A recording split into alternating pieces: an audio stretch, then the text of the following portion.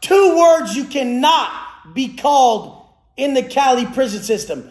If you're that bad, you can call people all you want, these two words, but you cannot be called either of these two words without getting them up. If someone uses these words against you, towards you, you have to do something about it. If you don't stand up for yourself, we won't stand up for you. And the fact is, we have to stand up for you. So if you don't stand up for you, you're getting packed out, you're getting smashed. That's it. That's the way it works. If you get called a punk, you must get them up right away. There's no grace period. You're not going to wait and think about it. You get them up that second. And if you get called a bitch, same thing. If you don't get them up, you're done. You're done. This is how it works. It's politics. We have to fight for you. If you go do something stupid, you fuck up, go across the wrong boundary lines of another race.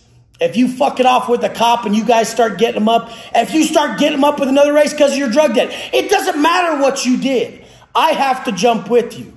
I have to jump with you. So if one of your own people calls you a punk or bitch, you have to get them up. There's no way around it. We don't stand up for you if you don't stand up for you. That's the facts. You cannot be a weak link. You cannot be a weak link. This is what it is. On your toes at all times. If someone from another race calls you one of these words, done. You cannot be disrespected by people and not stand up for yourself in the California prison system, or you will get dealt with by your people. That's what it comes down to. Energy is everything. And even if you're putting off the wrong energy, which people don't get, a motherfucker will test you. If you're all bitter and butthurt and negative, walking around like most pussies walk around here, victim-ass bitches walk around on the streets, someone's going to be like, hey, take a little off that, homeboy. Take a little off that. Because you're just invading people's positivity and the optimism they're trying to cultivate with your negativity. I tell people that all the time. Hey, what's up? What are you doing? Dude's like, I'm not doing anything. I said, of course you're doing something. Stop doing that. Motherfucker's all new. He's like, damn, Wes, I don't know what I'm doing. Stop walking around all negative with that energy. You're fucking up the inner peace I've built for years. Stop it. It sounds crazy, but you're hypersensitive to people, to energy. You're hypersensitive. You can read people's thoughts when you've been in the same block with them for an extended period of time and not going anywhere else.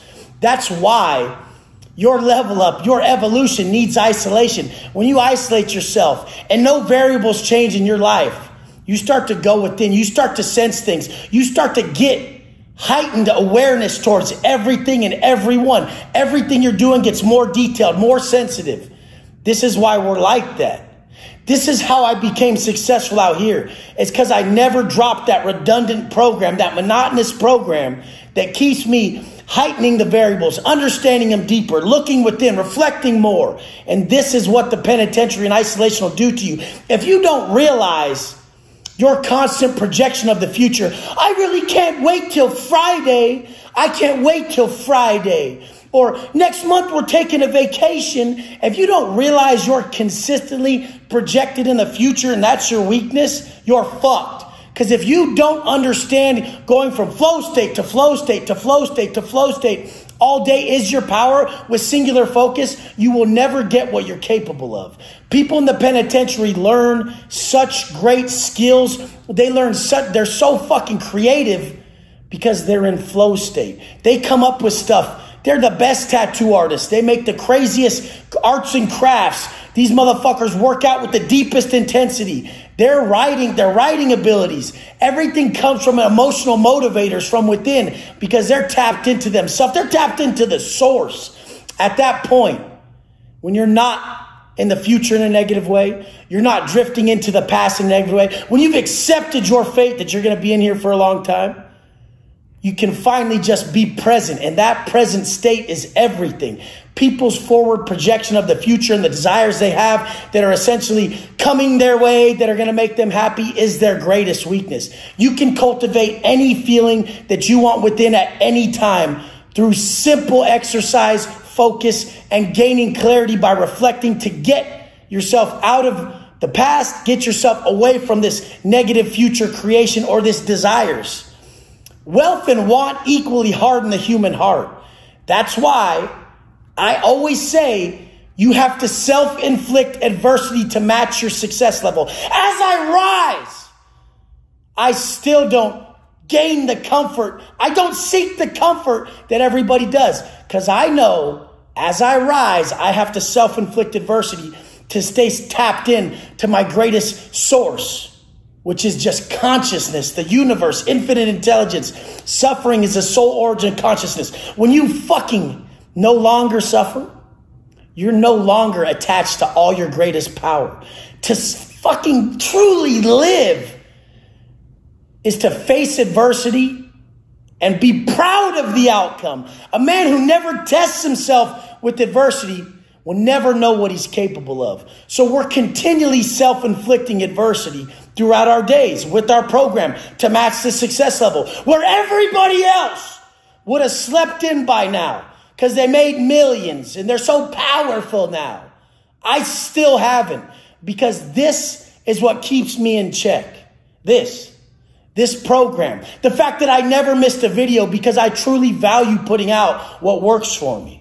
It's not about me, motherfuckers. It's not about me. When you learn to just lift others up and fill others' cups selflessly, even remotely through content, especially remotely through content, you will automatically lift yourself tenfold. When people are sending a positive signal above and it comes back to you, what do you think that does? That raises your rate of vibration. So many people, a collective consciousness, sending positive thoughts to the universe about you, and you have one singular focus: to give, to outwardly give what's valuable to you. Saw a dumb bitch in my comments. Not in the comments, in the DM. Are you angry? I'm passionate, motherfucker. I'm passionate. A lot of people call me intense, angry, this or that. I would say I'm passionate, and you're lacking passion. I'm purposeful and you're lacking purpose. So guess what? We're both right. Yeah, I'm intense, purposeful, purpose-driven. We're both right. Which one's working better for who, motherfucker? That's what I'm talking about. Them comforts, them creature comforts that humans seek, just weaken them. They'll always fall back to them. That's the one thing I will not bend for, because I know what happens there. I know what happens there. We're choosing to be less of ourselves. So we see less in everybody around us. We're choosing to be less of ourselves. So our perspective on how grand life is and the emotional attachment we have to everything is less. We cannot do less and be more. Do more. Wake up tomorrow and do everything you can. Fuck what you can. Let's go.